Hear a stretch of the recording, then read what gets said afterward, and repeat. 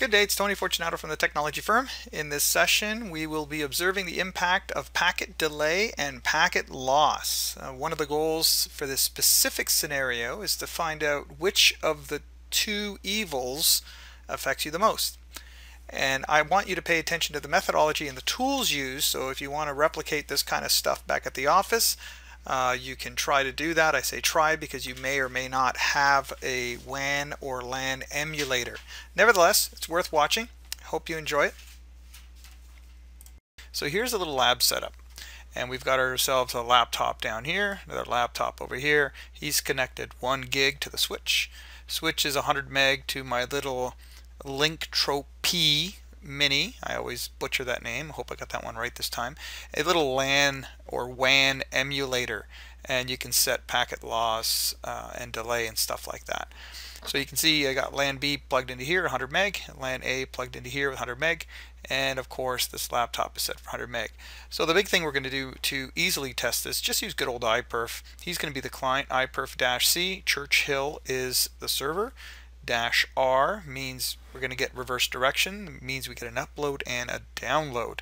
The first test is an up, second test is a down. And then we also run this iPerf-C Churchill-U, which is a UDP test, and that will give us jitter and loss. Therefore, on the server, we run the iPerf-S, which matches up with this first guy, and iPerf-S-U, which would be UDP. Now, honestly, you could run them both at the same time here if you'd like, 2 instances with a command prompt, or you could run them separately, and that's fine as well. So that's what we're doing. We're running this iPerf point to point from here to here, and we're going to change some settings in the Linktrop Mini box. Let's see what we got. So the big reason why we're doing this is we got into a little debate with a customer about packet loss versus delay, and they were trying to explain one is less observable than the other, one is better, the better of two evils, if you will.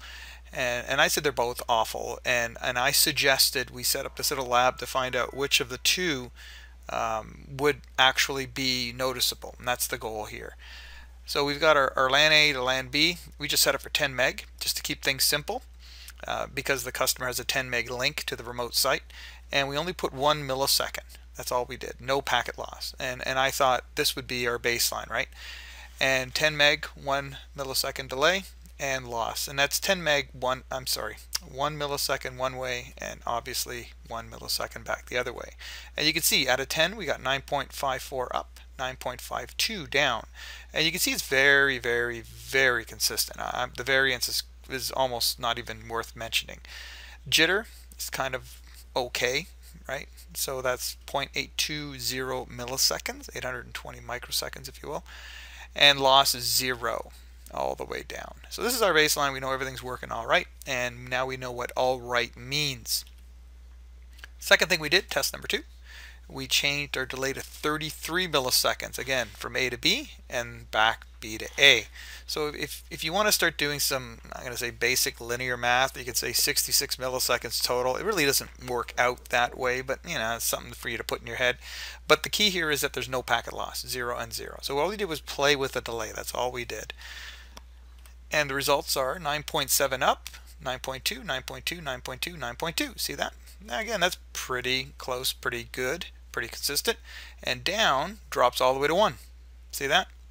Now, mileage will vary depending on your application and the way it handles things, right? This is iPerf, so if I want to do this with a web server, I would do with HTTP or Microsoft SMB, right, and all that kind of stuff. But for now, this is just illustrating the point.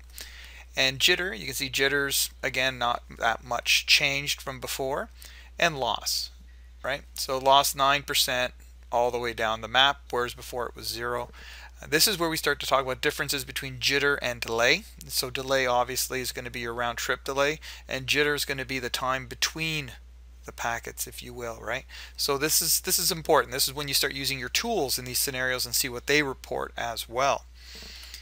Now, test 3, we put delay to 0, and this time we put 5% packet loss. Again, 5% up, if you will, and 5% down, if you will. So again, you want to try that linear math, say 10 more or less, and you'll find that it's not really 10, but again, it just gives you something to frame in your brain. We've got up, all of a sudden now is 4, well, 3.95, 3.9, 2.8. So this obviously is affected, as well as download. And the loss goes up as well, and that's the 5%. So don't expect 10 all the way down. It doesn't really work that way, but again, it's just something for you to think about. And the jitter, you can see the jitter similar to before. Last thing we did was we changed it to 10% up and 10% down. And now you can see things are pretty miserable, right? But again, the jitter didn't really change that much, and the loss got 19 down here and 9 and 13 up here. So that's it. So the point of the exercise is to make sure you set up the lab appropriately, and then you can observe what packet loss or delay does to your specific application. And again, in my case, I use, let me just go back up to the top here.